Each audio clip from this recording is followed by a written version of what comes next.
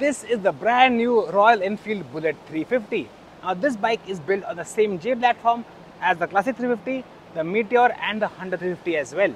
And let's take a look at what makes this different from the old Bullet and of course compared to the classic as well. Now because it's built on the same platform as the classic, the J series, it gets the same chassis as the classic as well as the new swing arm as from the classic as well.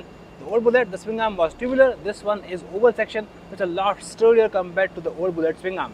And even suspension, that's different.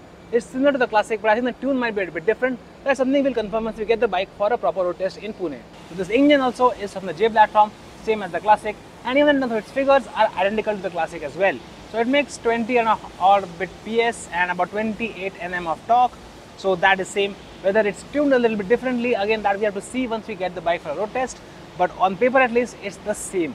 It also gets a 5-speed gearbox, again the same as the classic, and even the gear ratios have been kept the same as the classic as well.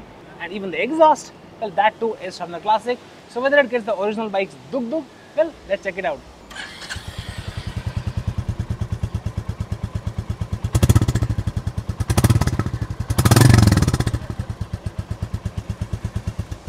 So does it have the same duk duk as the original Bullet? Let us know in the comments. Now the cockpit here, well, this is different from the old Bullet. It's similar to the one on the classic. So you have a similar shaped speedometer, but of course the design is a bit different. And you also have a little inset here for your fuel gauge, your trip meter and your odometer. But of course here you have a slot but no option for a tripper pod at all.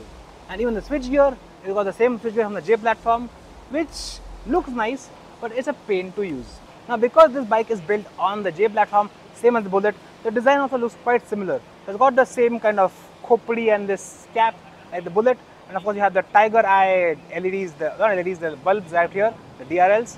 And the main difference, of course, I mean apart from the mudguard, which is a bit different, is up here on the tank. This tank shape is slightly different, and mainly you get these hand-painted pinstripes on the fuel tank, which are only available on the Bullet and not on the classic. Then you also have these new logos for Enfield and for Bullet, which are based on the old logos from Enfield's past, and they look pretty sweet.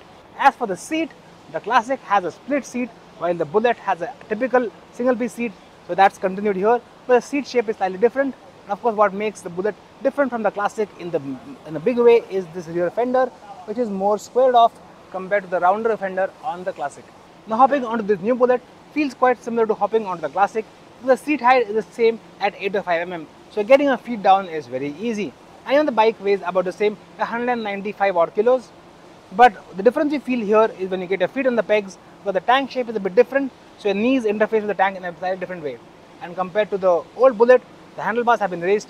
They're more like the classic now, which gives you a more upright stance, or as we call it, the dabang stance, where you can show off your muscles while riding. Well, I don't have any, so I can't, but you certainly can.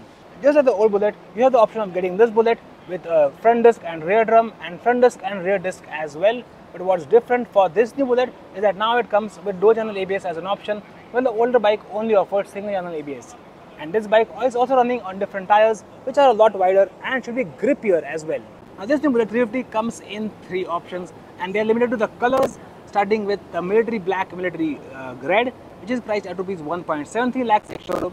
The middle model, which is the standard black and standard burgundy, which looks very nice, is priced at Rs 1.97 lakh ex-showroom. And this top end one called the black gold is priced at Rs 2.15 lakh. So what do you think of this new Bullet?